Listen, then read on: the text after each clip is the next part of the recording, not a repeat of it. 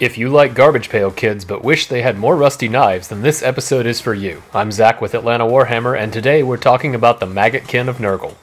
As always, I'd like to thank Gigabytes Cafe for sponsoring this video, and we really appreciate you subscribing to the channel so you don't miss a single one.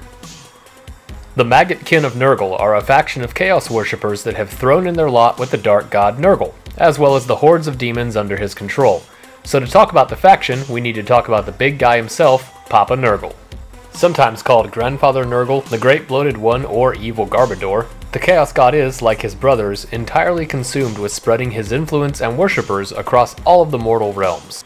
Nurgle is the god of disease, despair, stagnation, and entropy, which puts him at odds with Tzeentch, who favors constant change and surprise twist endings. Nurgle is all about the slow, eventual decay of everything that exists, but he's also the god of rebirth after everything rots away. His followers embrace this decay, seeing their eventual death not as a thing to be feared, but as a natural part of their own twisted interpretation of the cycle of life. What's most interesting about Nurgle is that he genuinely loves his followers, even when they fail him. He's almost always depicted as a nurturing, giving patron, in stark opposition to Khorne's constant bloodlust and Tzeentch's surprise mutations.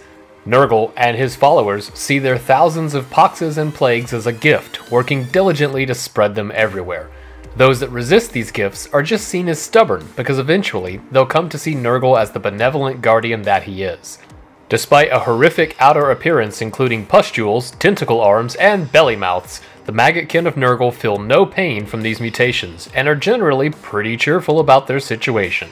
Plus, they get to hang out with Nurglings, who are adorable little disease vectors that you just want to hug until they vomit, or you do, or both, probably. For those that live in the mortal realms, there are many paths to Nurgle.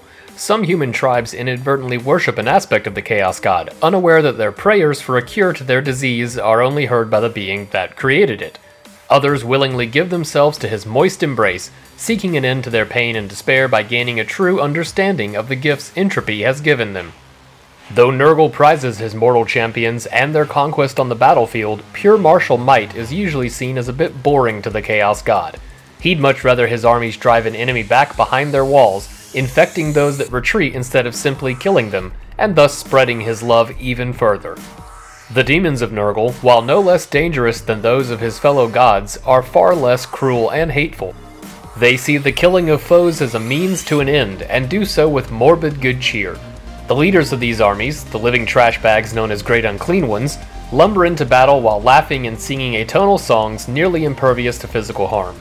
Also, those adorable Nurglings from earlier, they're spawned from inside a Great Unclean One's digestive tract, making them literal poop demons.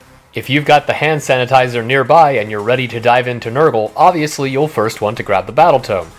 As for all Chaos armies, except for the Skaven, the Wrath of the Everchosen book also includes new options and battalions for your army. It isn't necessary to play the army, but as most of the benefits are free, there's really no reason not to pick it up. This faction is usually divided between demons and mortal worshippers. Both sides can be played separately or combined, and are fairly well balanced either way, with a large amount of model variety. You can also include a lot of the models from the Slaves to Darkness line, who can be taken with the Chaos Mark of Nurgle. To get started with pure Nurgle, both the mortals and the demons have a Start Collecting box. The Demons of Nurgle Start Collecting box comes with 10 Plague Bearers, a Poxbringer Herald, 3 Plague Drones, and 3 piles of Nurglings. Overall, it's a really good deal and gives you plenty to roll with right out of the box, as none of these units are what you could consider bad or underpowered. As of the General's Handbook 2020, it's also 500 points exactly, so if you're looking to get playing quickly, 2 boxes give you a great Vanguard army. Toss in a Great Unclean One, a Spoilpox Scrivener, and the fantastically named Sloppity Bilepiper, and you're ready to go. For the Mortal Start Collecting side, you get a Lord of Blights, 5 Putrid Blight Kings, and 2 Pusgoyle Blight Lords. You can alternately build a Blight Lord as the hero variant, a Lord of Afflictions. However, if you do this, you'll end up with a lone Blight Lord, and since these must be played in a minimum unit size of 2, you'll probably want to convert him into something more useful like a Harbinger of Decay, or pick up another one from a swap meet or eBay. No matter which side you pick to start, there's one final piece to this gross puzzle, a Feculent Narmal. It's a scenery piece that you can include for free from back when scenery pieces didn't take up half of the table, and it allows your normally slow army to move with surprising haste, as well as helping to summon in reinforcements and maybe doing a little damage if someone is standing too close to it. Unless you're interested in building a list specifically centered around summoning, you'll likely never need more than 2, but having one is almost a necessity. And that's it for the Bloated Boys of Nurgle. If you liked this video, please consider subscribing so you don't miss out on any new content, and let us know in the comments below what faction we should explain next. And as always, check out AtlantaWarhammer.com for lists, tournament results, the podcast, and all sorts of malarkey.